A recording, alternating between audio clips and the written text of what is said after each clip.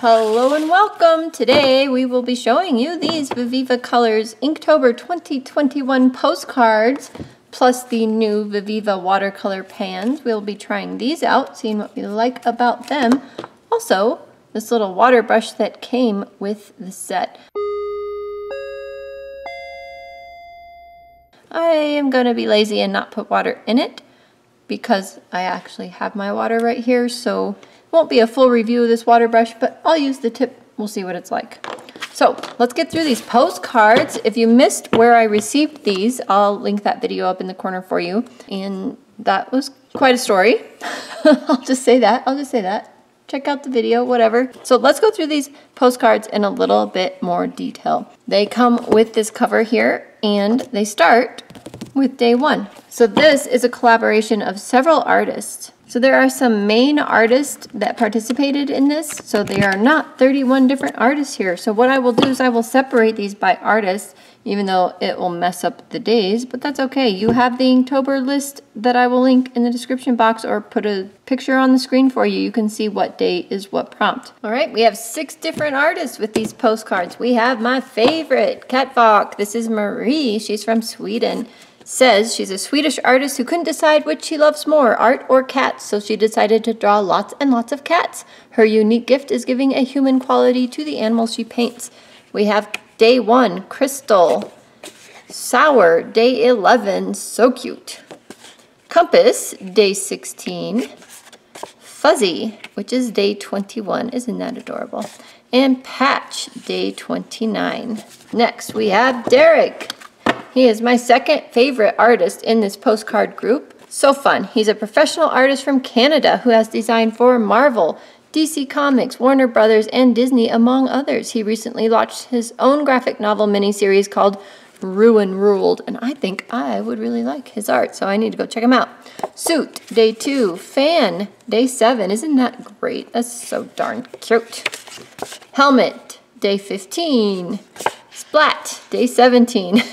I love it. I love it. Collide, day 25. And that is it for Derek. All right. This is the artist that I am the least, compatible with. Not very interested in this art. However, good artist, probably, and just not my thing. Vessel, day 3.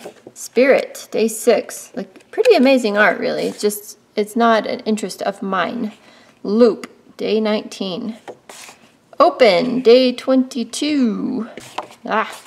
Connect. See, I don't get this one at all. I don't even know what I'm looking at. Day 26. That's okay. That's okay. I don't have to understand everyone's art. Next, we have... Oh, wait. Did I even read who this was? I don't think so. This is Xavier.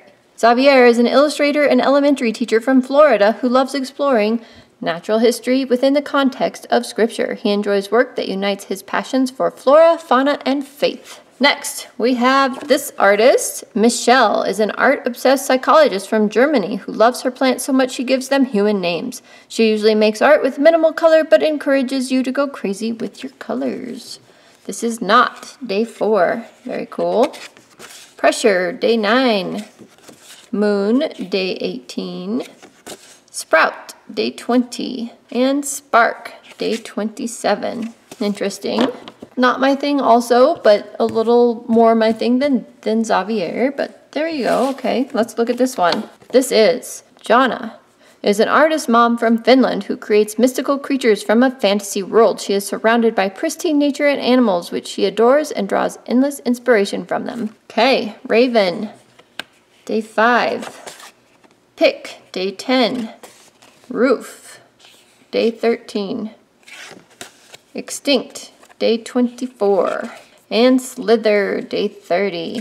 Yeah, not very interesting to me. That's okay. Good artist, just not my thing.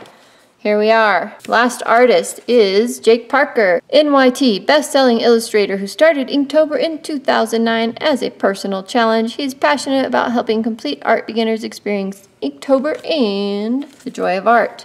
So he obviously has this little character because this little character is a theme in all of his prompts this year. This is Watch, day 6. Stuck, day 21. Tick, Day 14. I would not want to encounter that tick. No, thank you. Leek, day 23. And Crispy, day 28. Is that it? Or is there one more?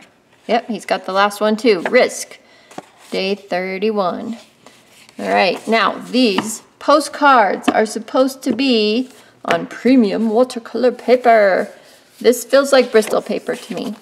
Completely feels like Bristol paper. So let's paint one of these and see what we think. And they're all out of order now. Yay me. Okay, great. Here we go. Let's use the water brush that came with it and these watercolor pans. But before we do that, let's see what these colors look like. We have 16 colors here, so their sheet set also has 16 colors. I'm not going to swatch these right now because I don't want to. 16 colors. Ooh, we could just do it on this instead of the Etch-a-Sketch book. So anyway, this is kind of like watercolor paper-ish, and this other side though is really slick, and it says mix amazing colors here. So you could probably use that as a mixing surface. Maybe that too, but it feels a little bit more, oh, I don't know. Okay, well, forget the Etch-a-Sketch book. We will use the paper it came with to see what we think. So apparently these are the color names. It looks like they're hopefully in order. Scarlet, wow. Okay, that really seems vibrant already and re-wet really quickly. Here's Scarlet.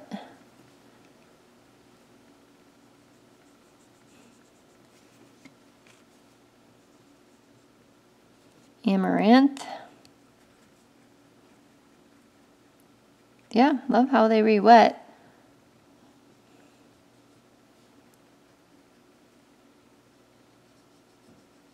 Wow, I just went off the reservoir there. That's all right. Orange Blossom. Seems super nice. Mango.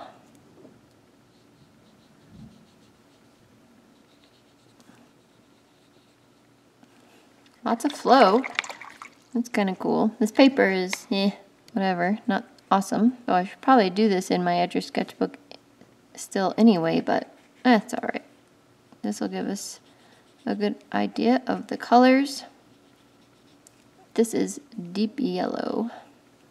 Yeah, they flow really nicely. It's pretty cool. Raw sienna.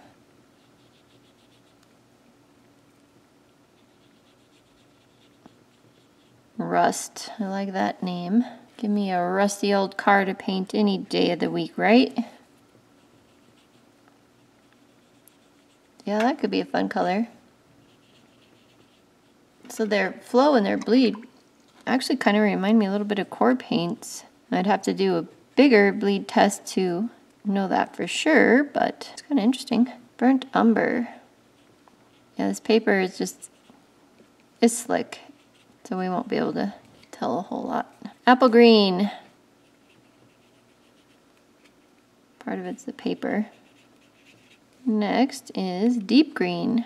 Deep green doesn't seem to re-wet quite as easily. Maybe it's just me, I don't know. Okay. Vine green. Yep, this one's having a bit of a challenge getting some pigment up as well. So two of them kind of challenging. Still looks good. Shallow blue. It's a good name. Oh, pretty. Royal blue. Ah, gorgeous. Not a blue that I use all the time, but I do love those two blues. Deep blue. Let's see if this is more like an ultramarine or what do we have here? Oh, it got on my white. I'll have to clean that up. Nope, not an ultramarine or an indigo. Interesting. Before we get too far along, let me grab a Sharpie. We'll put a nice black line in here. White's kind of pointless if you can't see how it covers over things. And we'll do this violet while that Sharpie is drying. Oh, pretty. And the white. Make sure we get a good pigment load on the brush. Giving it a fair chance here.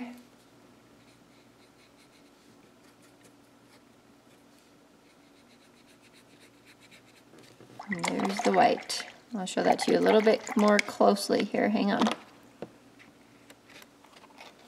Here's all the colors and the white.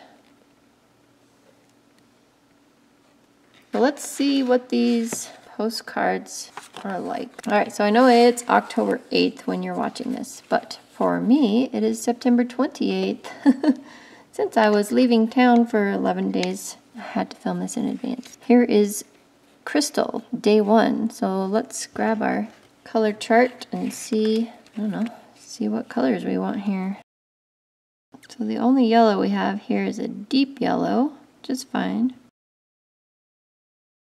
I don't know, painting on this surface isn't horrible. It's slick. The paint is dealing with it though pretty well. And the way this paint kind of spreads into its neighbor is working really well for this.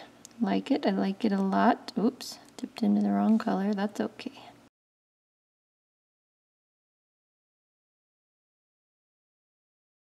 Oh no. Okay, paper does not lift at all. And it pulled the color right off of my paper towel, which I should have anticipated. Even though that color is decades old, pulled it right off onto there. But that's okay because, you know, it's near the crystal color anyway, so I guess that's going to work out just fine. Yes. Yes, it will. That is the wrong one. It is not purple. I did it again. Purple's down here. It's very interesting. This paint acts kind of like ink. Well, I mean, that's probably par for the course for what it is. But I really like it. Dip my hand in it because I'm good at that. Pardon me. Like clean up. All right. What was I doing? Yellow? Yellow. I have a yellow crystal, right? I am not waiting for anything to dry. It's not bleeding too badly between the two. A little bit, you know, when it's super wet, but not bad. Interesting. I thought it would be kind of miserable to paint on this paper, but the mixture of this paint and paper is just working. It's working out just fine.